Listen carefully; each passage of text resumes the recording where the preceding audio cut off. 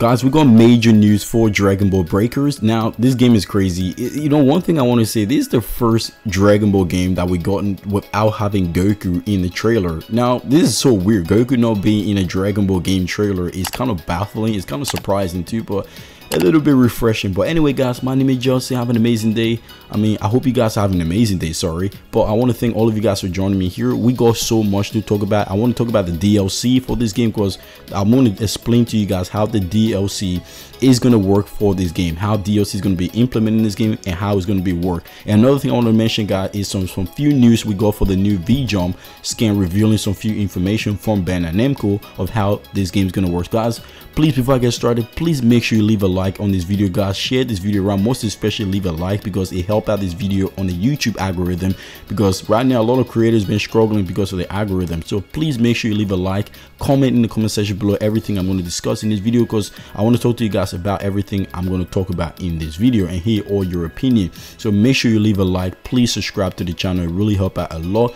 And I apologize, let's begin, guys. So now, a lot of the stuff we got in this V-Jump scan, and of course about the DLC I'm going to get into, is pretty interesting. First, let's talk about the V-Jump information we got. So one thing I want to mention, guys, is that this game, as we know, is not really a quote-unquote battle game like fighting game like we're all used to. This game is very unique. It's a survival-based game. So similar to Dead by Daylight, Dragon Ball Breakers is a very unique Dragon Ball game that no one was really expecting, but honestly, I kind of like this because this game will be pretty fun regardless, even though it's not the game we wanted, but it's the game we got, so we should all be grateful. Now, I will get into more detail about why this game is also a placeholder, because a lot of people been getting a lot of wrong ideas about that here and now. But anyway, this game, by the way, in battle, the way the battle mechanics work or the battle system work is that we will get a chance to create our very own created character, or you can implement your character from Dragon Ball Z or Dragon Ball Xenoverse into this game, and you get to use that character. And the main purpose of the battle mechanics in this game is that Bandai Namco just confirmed that we, as the survivor, not the boss rate enemies yet, but the survivor, will be weak character with power level of 5. So that means we will be using characters that don't really fight in the Dragon Ball universe, like Oolong, for example, Bulma, some of the humans. So yeah, those are the characters we will be using in this game, and those characters don't really have any powers. They will be using weapons like grenade launcher, rocket launcher, bombs, vehicles, whatever, but your created character will have an ability to use one of the some of the Z fighters ability temporarily. So in battle, you will unlock some sort of weird thing, and your character will be able to use like a Kamehameha wave that we saw the created character using. We also get to see him using the solar flare, all this cool stuff. And also, when you die in battle or you get taken down, your teammates can revive you with this weird item. So that's pretty cool, similar to Fortnite and other survival based games. And we also get a chance to use vehicle in this game, like cars, scooter or motorbikes or whatever. So it's pretty cool. Yeah, this game is pretty fun, guys. I cannot wait. But these moveset will be temporarily, it's not permanent. We also get a chance to fight back to protect ourselves against the boss rate enemies, so that's pretty cool. Now, moving on to the boss rate enemies, guys, I'm going to start speaking on the DLC because that's what I want you guys to really focus on in this game, or in this video here, because the way the DLC is going to work in this game is going to be very unique and also very similar to Dead by Daylight, those sort of games. So please listen to everything I'm going to say here and share your opinion, because what I'm going to say here, we're going to be getting, by the way, guys, we're going to be getting more new gameplays for this game and more details for this later at Jump Festa in a few weeks from now, in about 3 weeks actually from now. So stay tuned for that. We will get more details and gameplay about how this game is going to work at Jump Festa, so stay tuned on the channel. I will be keeping you guys updated about that. But anyway, let's go back to the DLC. DLC will work very unique in this game, and what I'm mean by that is that each month or so when this game get released, every month or every 2 months, Bandai Namco or DAMs that develop this game will release a DLC of a boss rate enemies. So the boss rate enemies will most likely be basically be the main focus as a DLC for this game. Now, each character as a boss rate will be very unique for this mechanic, because not every enemy from Dragon Ball will be implemented in this game. So characters like Janemba, or not Janemba, sorry, but characters like Deborah or all those jobber villains, they'll not be implemented in this game, mostly the main villains. So anyway, now when Bandai Namco release a DLC for this game, we'll have one boss rate enemies, and alongside that boss rate enemy we'll also have one survivor as a DLC. that's how the DLC is going to be working in this game, and it kind of makes sense. We'll get one enemy and one survivor as a DLC together, as a pack together. Now for example, let's say Goku Black, because Goku Black would definitely be in this game, and if you think about it, Goku Black art is, or Goku Black himself is the most perfect character or perfect enemy for this game. If you watch the Goku Black arc, it makes sense because it kind of works similar to this game.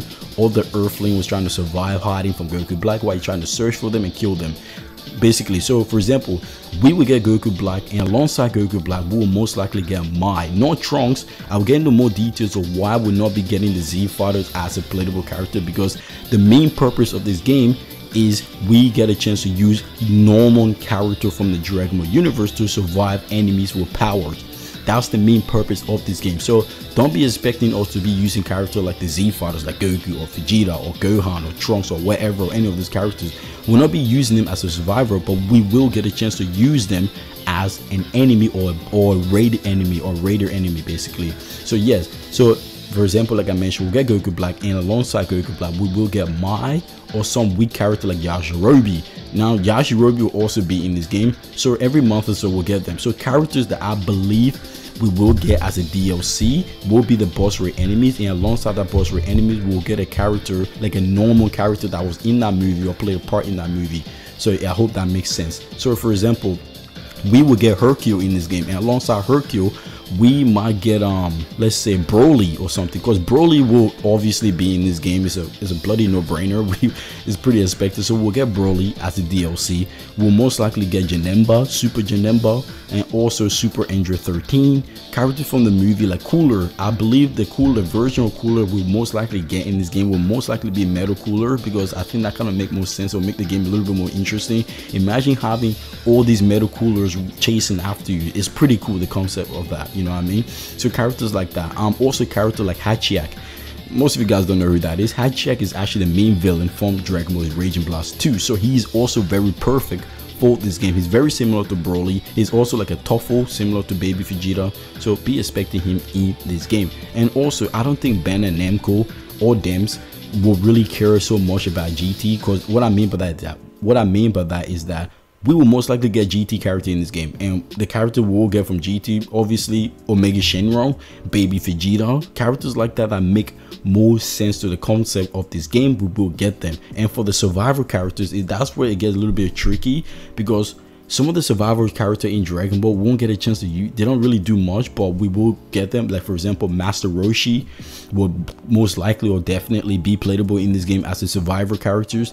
Characters like Puar, characters like Olo's already in the game, but like Master Roshi, Hercule, Chi-Chi might play a part in this game too, even her dad or something like that, you know what I mean? Characters like that don't really have much to do in the anime or don't really have any powers will most likely have them in this game, you know. Or even I also forgot to mention, like Emperor Pilaf will also be playable in this game, if you think about it. And Mai will definitely be playable, and I'm not sure if Ben and Namco or Dams will want to add Kid Mai or older Mai.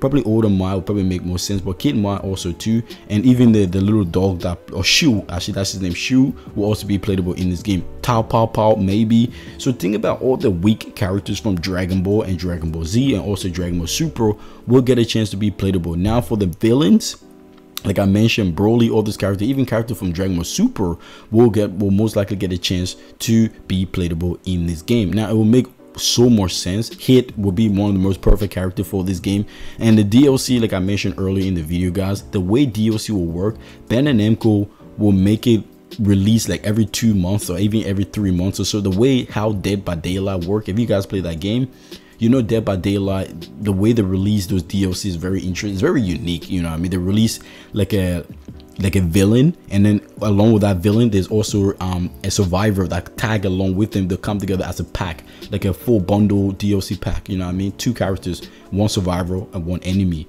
So yeah, that's how Ben and Namco will do this. So for example, we will have like I mentioned earlier, let's say Broly, and then alongside Broly, Mr. Hercule, or or if not Hercule, even Fidel, like Fidel before she had powers and everything, you know what I mean? All those weak characters will get a chance to use in this game. I'm so excited to see how this game is gonna work, because this game is a party game. It's not a game that we're meant to take serious. Now, like I mentioned earlier, guys, this game is a temporary game, or this game is a placeholder. A lot of people get the wrong idea when I mention placeholder. It's not a bad thing. The meaning of placeholder, what Ben and Namco will never confirm to us that this game is a placeholder, because it's bad for business. Imagine Ben and Namco come out and say, oh guys, yeah, this game is a placeholder, and people will lose interest once they hear that, because they'll be like, what's the point of us buying this game if we can just wait for the main game itself? Do you get me? So Ben and Namco will never, not even Ben, companies will never tell their fans that their game is a placeholder because it's bad for business. But the fact is, it's true, it is a placeholder. Similar to Dragon Ball Battle of Z, or Battle of Z, that game was a placeholder for Dragon Ball Xenoverse. We all knew that. I mean, it was so obvious. And after that game came out, Xenoverse, you know what I mean? So this game is a placeholder for the next main series game that Ben and Namco wants to have more time to work on while they release this game for us moving into 2022. And later on in 2022, we'll get a confirmation for the next big game, the main game that we're all expecting.